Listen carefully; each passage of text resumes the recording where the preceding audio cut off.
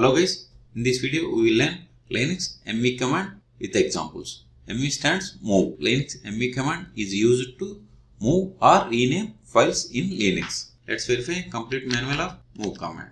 Command is man mv.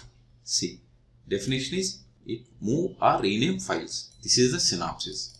Source, destination, source, directory. These are the options. In my present directory, I have these files and directory. If you want to rename this class example1.csc to example1.cs, mv class example1, this is the old file name, example1.c.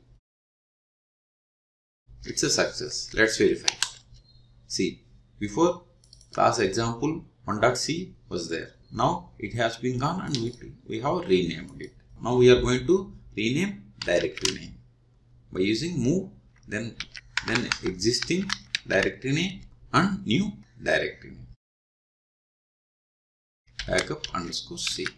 Let's verify rename is success or not.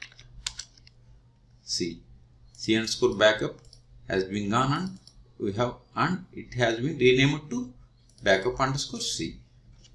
Clear screen. ls. Suppose if you want to move this backup underscore c to this backup, then use the command move backup underscore c to backup. Let's verify. See, the directory has been moved to backup, whether it's moved to backup directory or not. Let's verify backup directory contents. ls backup. See, backup underscore c directory has been successfully moved to backup directory. Now, suppose if you want to move multiple files to another directory, use the command mv files ends with .sh to shell files. What this command will do? This command will move all the files ends with .sh. Let's run.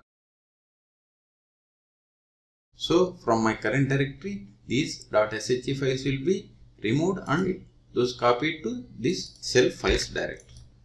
.sh files has been gone from my current working directory and moved to this directory. Let's verify. Shell. See, all .sh files has been copied to this shell files. So in this video we have seen Linux mv command with examples. For more Linux videos, please subscribe my channel. Thank you.